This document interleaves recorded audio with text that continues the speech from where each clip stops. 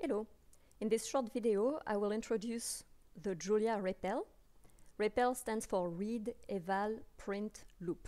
That's the interactive window of Julia, if you want. So you can enter it by typing Julia in your terminal. If you're on Windows, you can double-click the Julia icon, and you can see that the prompt says Julia. That's the default mode, or the Julian mode, and that's the one you will be using most of the time.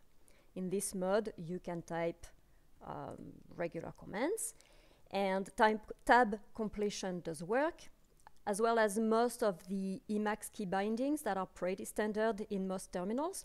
For instance, Control-P to go back in history, Control-N to move forward in history, Control-R to do a reverse search in your history, Control-G to cancel, Control-S to do a forward search.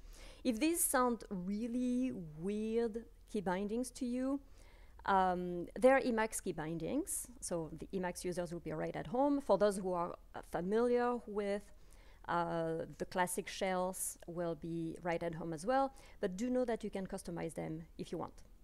Now, what's really cool about the Julia REPL is that in addition to this Julian mode, there are 3 other modes that are kind of funky and kind of cool. First one is the help mode. To get into it, just press the question mark on your keyboard and path. You can see the prompt now says help. This is how you can access any of the internal documentation of Julia. For instance, you're looking for some info on a function, say the function sum, you type sum, enter, et voila. This is the documentation for sum. Now, another of those cool little modes is the shell mode.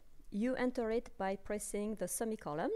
Now it says shell, and this is just like a simple shell in which you can enter standard shell commands. For instance, ls will list your file.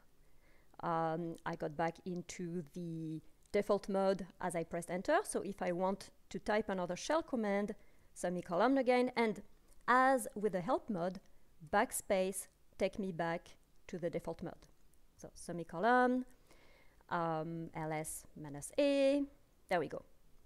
Semicolon again, I'm in shell, backspace, I'm in regular mode, question mark, I'm in help, backspace, back to the regular mode. Now, the last of those cool mode is the package mode. To enter it, you type the right square bracket, and in this mode, you can do your regular package maintenance activities.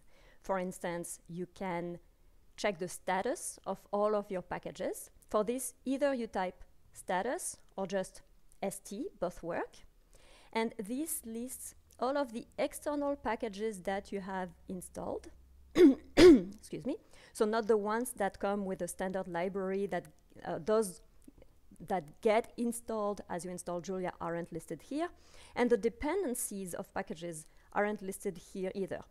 This is the list of the packages that you have explicitly installed. And that's very convenient. And you can see their version.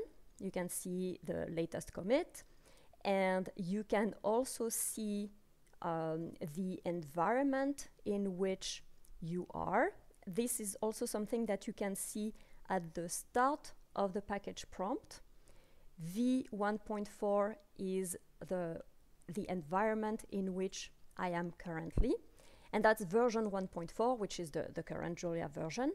But you can create additional environments, and that's very convenient because you can install whatever package at whatever version you want in these virtual environments, so that you can have different instances of different packages in different combinations, and you can change environment, which is just pretty cool and convenient. So another of the external package maintenance task that you might want to perform is to update all of your packages. So you can type simply up or the full update, both work equally, and that is going to update all of those external packages and their dependencies if needed. So let's give it a little second. There we go. No changes because I've been running this very recently. If you want to check the status of a single of these packages instead of all of them, say I like to have information on the package Flux, which you can see is one of the packages that I have installed. This gets me only the information for Flux. Similarly, if you type up Flux, that's going to update only Flux. If you want to install a new package, add, and the name of your package. If you want to remove a package, rm, and the name of that package.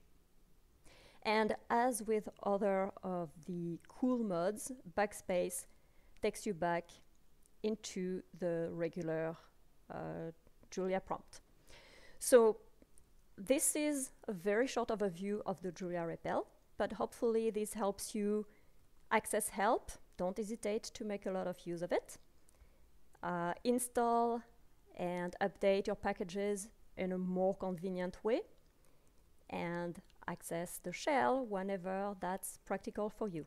Oh, and one last thing, to exit, you can type exit, but you can also simply press Ctrl-D, which is another of the very standard shell key. All right, that's it for this little video.